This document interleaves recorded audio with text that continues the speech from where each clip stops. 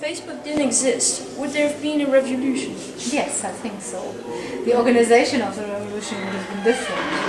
But of course, I mean, there had been revolutions before, and I think we can't reduce the whole impact on this means, on this tool. Okay. So did or does the government control every kind of media? They tried to. They tried to close down the internet and even Al Jazeera. They didn't manage finally. Of course also the state media in Egypt, for example, even changed during the revolution because they saw that the public just fled because nobody believed them anymore, which was a problem before already. So how important was the internet and all /social networks? I think it shouldn't be underestimated because of the possibility of, for example, informing ourselves about other countries. That's what the Arabs did too, of course. But if we ask ourselves how much we use from the media or the impressions of other countries, or even stick to the media we're used to, the internet is not that transnational means that it could be. It's not used like that.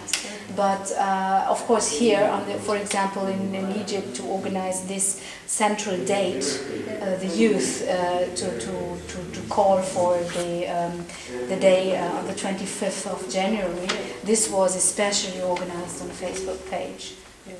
And certainly by SMS, micromedia, and also email and things like that. But we shouldn't underestimate neither. In these countries, there is a social censorship. That means that that it's very expensive to have access to the internet, much more than here. Yeah, that's true. So, could they stop people from using social networks? I don't think so, but I think what would be done, what is more clever today, is to divert the attention. Yes. This is what happens also to us, that you have social networks or you have groups. For example, in Stuttgart here we had this case that some organization was invented which has a web page to be for the project, for the S21 project, which was finally a sort of AstroTour thing where the PR manager who was always engaged from the city, he invented this platform to show or to make the impression that there is an NGO for this project, and so we can't be sure about the manipulation either. So what is Al Jazeera's role in the revolution? Sorry? What is the role Al Jazeera's role in the revolution? Yeah, I think Al Jazeera's role was very important. I think with this revolution, you can say, like Stern did, Stern showed that the winner is Al Jazeera. I'm not sure if the situation in Tahrir Place in Egypt would have stayed like that calm if Al Jazeera wouldn't have documented every step and everything what had happened, so that we can see that there was provocation, that the people tried to keep calm, to keep a good, ask for democracy but not turning to violence, and the role of the military. That was very important, and having the feeling that you are under public view of the world, I think it, or I hope it has given the people the hope that they will manage without turning to violent actions, things like that. And I think Al Jazeera won on the other side because it's perhaps the first time, not the first time, but the most important time where they got known throughout the whole world. Everyone, or many people, millions of people. Yeah, they saw Al Jazeera English live, which is different from Al Jazeera Arabic, you must know. Do all European media get the same information? No. Here you see a difference. For example, if you compare here in the school, Germany and France, you see the old structures of colonialism, for example, that France is still having more access to different countries that are in closer relationships and get more information. Instead, here in Germany, we are disclosed in a certain way from these. So there are different ways of news transmission and correspondence, etc. So there is different making of the news. Mm-hmm. So how do you explain the difference between German and French reactions? Do they have the same sources? Yeah, they don't have the same sources and they don't have the same interests. So I think, of course, there are changes. Mm-hmm. So how can we actually know what is really happening there, although the local media are all corrupted? That's a very good question. I mean, even Al Jazeera, of course, has its perspectives, point of view, interest, where it's showing pictures, other side not. So this is really a problem, and it's a problem everywhere, not here. It's good to become aware of that we only get a very small part of what is happening with an interpretation. And if this interpretation is right, we don't know. If the aspects we get to know are really the relevant ones, we don't get to know. So it's very good if you have different sources and you can counter-check. And I mean, the internet provides good possibilities, for example, with Project Yemen or Jahaliya websites, different things. But on the other side, you have a new problem here, that is to evaluate and to judge the information you get then. Because I mean, this can be, that's it, exactly. Everyone can write what he wants, and so this is not clear about the quality neither. Okay. So how's the revolution showed in the local media? I mean, in Tunisia, for instance, in Sidi Bouzid, if there is a local... Of course, first of all, we had this state media, which is conformist, which is not...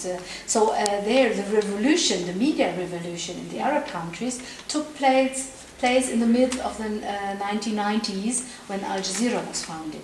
Because it was, beside not broadcasting about Qatar, which is funding Al Jazeera, and being a bit perhaps very nice to Saudi Arabia, all the other countries and stories are covered. And so they cut for the first time the power of the state-controlled media in all the countries. And so there was always Al Arabiya later then, and then for some years now Al Jazeera English. So I think, you saw perhaps the media, the advantage, let's call it advantage, in a dictatorship is you know that your media is manipulating you. So perhaps in comparison to the so-called free countries and freedom of the press, which is really something very good and important, but you must be aware that there is manipulation too. Yeah, there is always manipulation. How is it possible for television channels like Al Jazeera to exist in a dictatorship area? Yeah. I don't know what is the role of the Sheikh of Qatar, who is financing the whole thing. I don't know.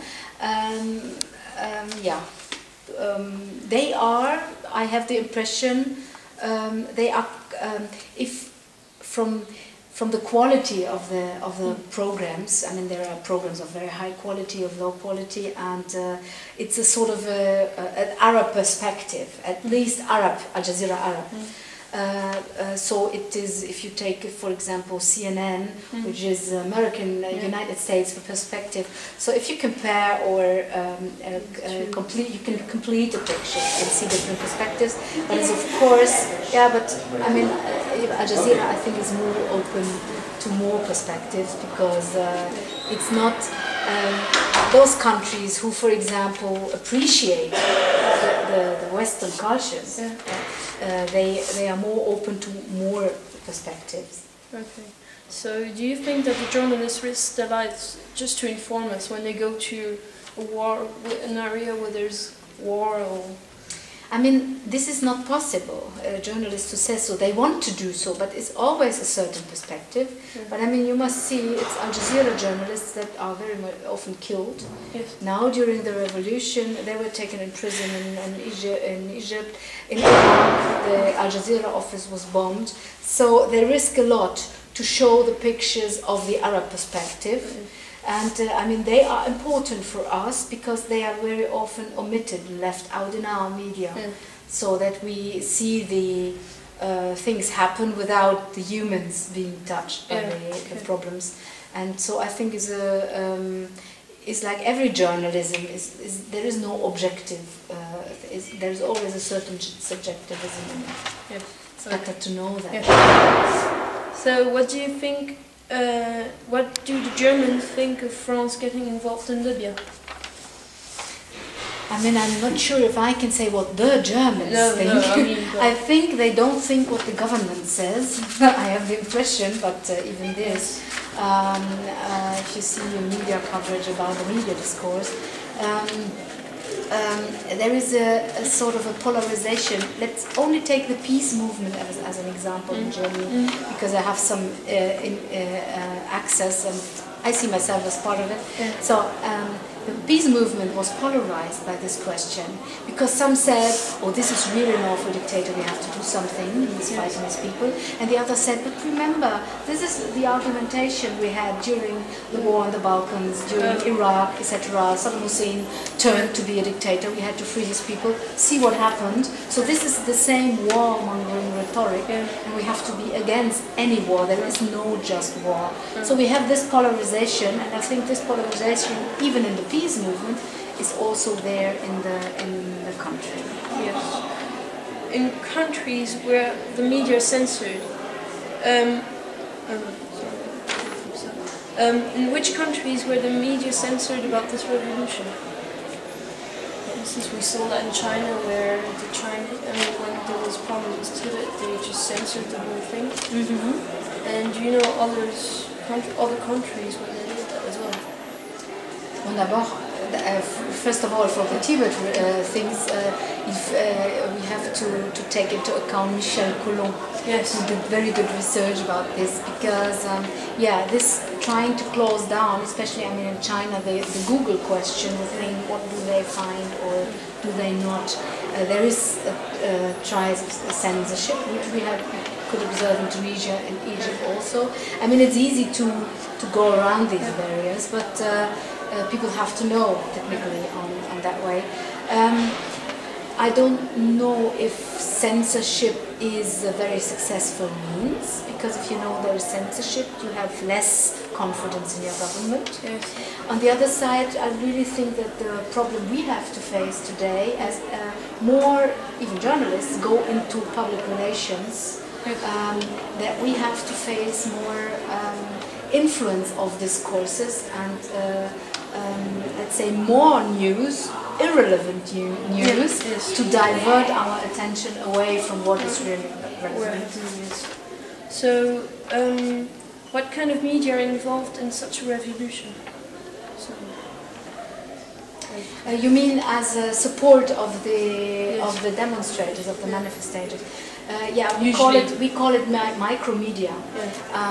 Micromedia is everything that is not under a powerful control, which is starting with your mobile, with SMS or email and Twitter. So I think this is something, as it has been tried to turn down. It shows that it is estimated by the government as important. And we are not sure, because everyone is leaving his data there. You can do profiling with it. After the revolution, now you can do profiling about the people. So it is a means, but it can be controlled or at least used by other side. Thank you very much. You're welcome. Thank you.